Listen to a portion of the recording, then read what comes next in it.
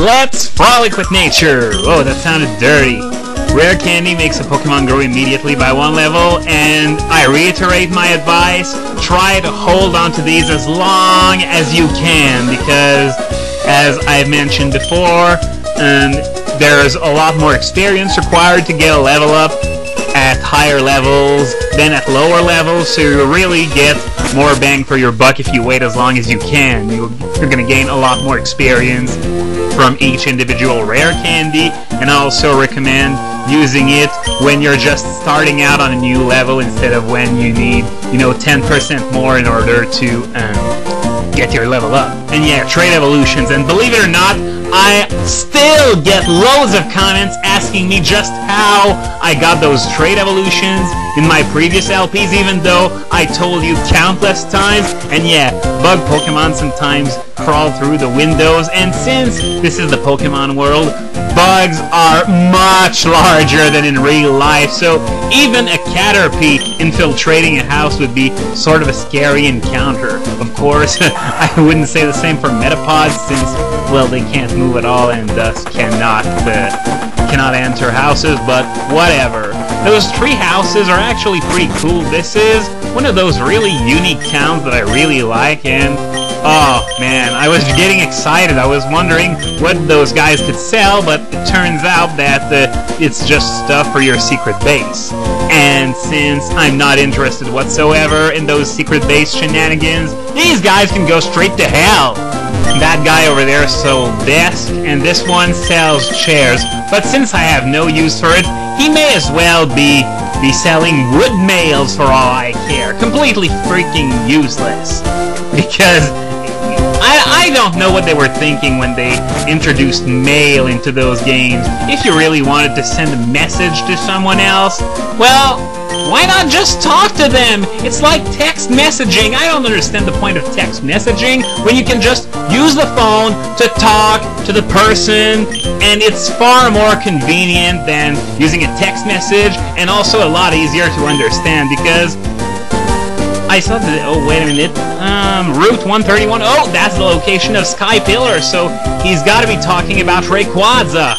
And yeah, as I was about to say, text messages, for those of you who are as uneducated as me on the matter, they usually tend to be really, really hard to read. I am no good at that kind of lingo. I am at my best when everything is on the same page. That is, when they write or speak French or English that I can at least understand. With text messages, not a chance.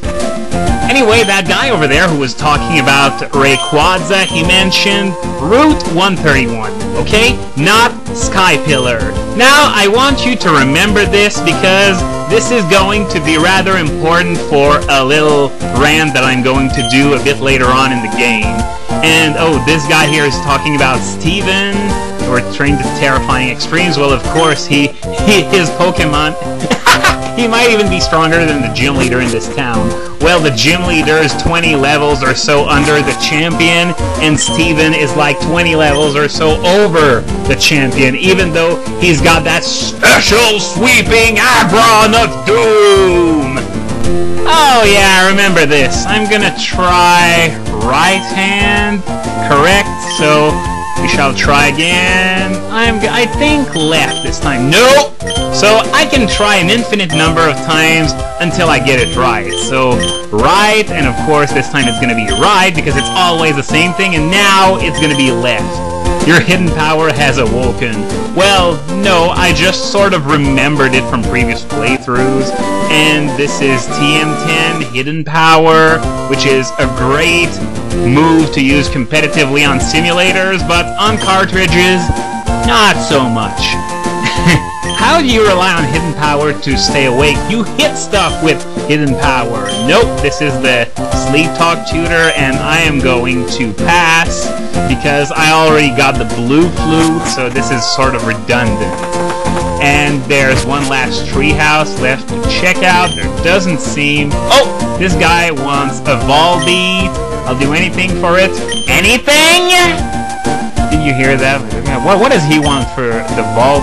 No, what is he going to give me for the Volbeat, rather? And it's a Plusle, Crap Pokemon for crap Pokemon, not interested.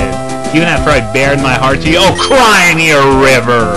And old Granny here is going to spout some nuggets of wisdom, because all old people in RPGs are just moving fortune cookies.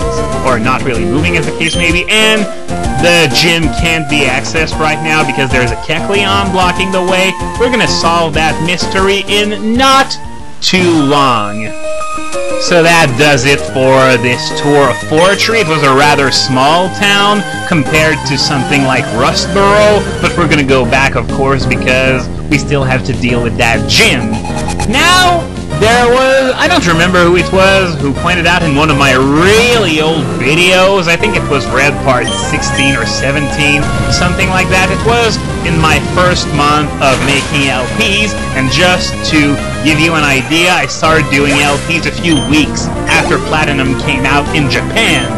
Now, the thing with doing, you know, sort of podcasts at the same time as I'm LPing is that the subject that I'm going to talk about is going to become outdated at some point. Though, to be fair, it's still interesting to get an idea of what I was thinking at the time, just to see me get it horribly wrong, and that's exactly what happened in the instance that I'm talking about. In that video, I was talking about Scizor and how I wasn't sure if the presence of Bullet Punch was going to allow it to leapfrog Heracross.